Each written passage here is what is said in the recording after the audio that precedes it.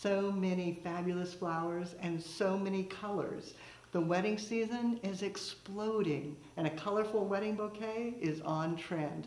Let me show you how this one is done. The materials, oh my gosh, I had to start with garden roses. Two of my favorites from gardenrosesdirect.com. Symbol, beautiful mustard hue, and Darcey with the hot pink, so grand. Then I added in a variety of flowers from florabundance.com, some ranunculus, and then this beautiful double alstroemeria. It's called Fashionista. For the mechanics, I'm going to use an armature base of Italian ruscus. Cut it into 2 bits, then putting it together in my hand and winding it, knotting it on itself, pulling it together. You can secure it with bind wire if you need, or just tuck it together. Then a little bit of blooming pittosporum, weaving through the armature from one side to the other to create the nest to support all the flowers. As I place the flowers, I just weave through this nest, holding it loosely with just a finger and thumb, other fingers extended so that I don't get too tight.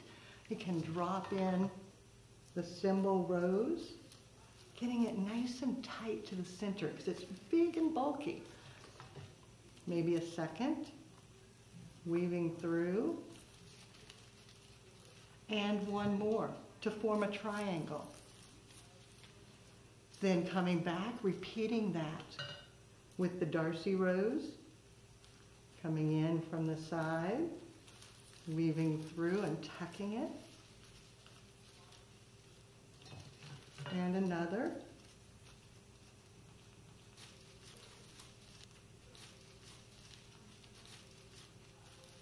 And give them a little twist so their faces go right where you want them.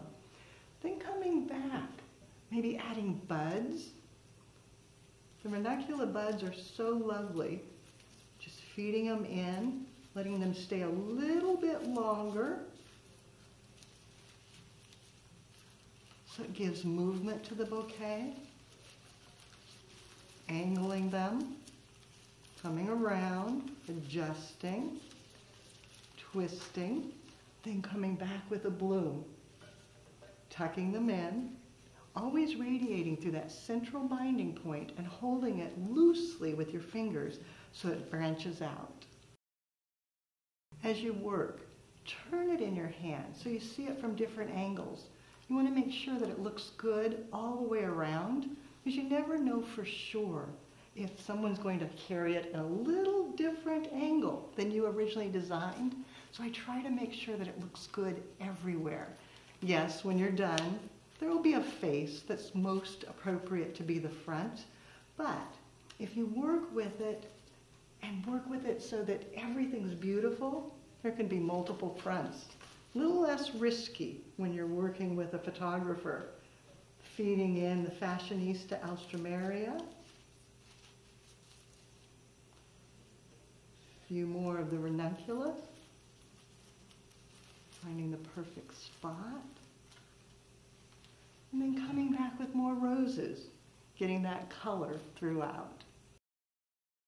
As you finish, again, turn it and look at it from different angles.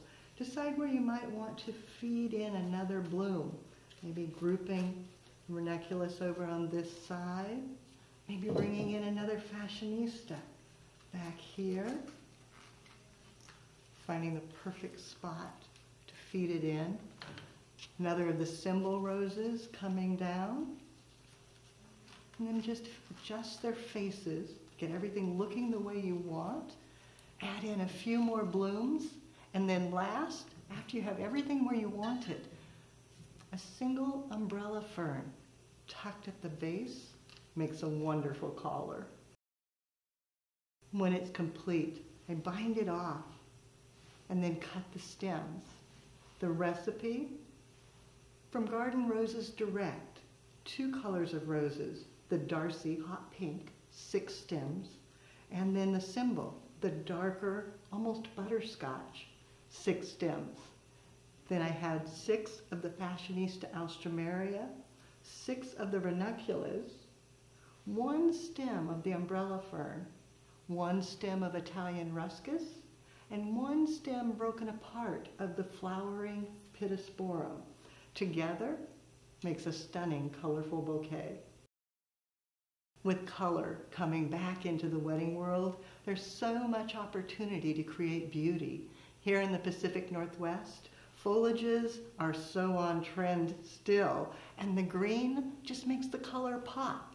You'll find more inspiration, both with color and with classic blush on the website, flowerschool.com. Your turn though. I want to see what you create. Gather your flowers. Be sure to find some fabulous garden roses. Create a bouquet. Then take a picture and post it on social media. #Floral Design Institute. That way I can see, and we all can see, what you do as you do something you love.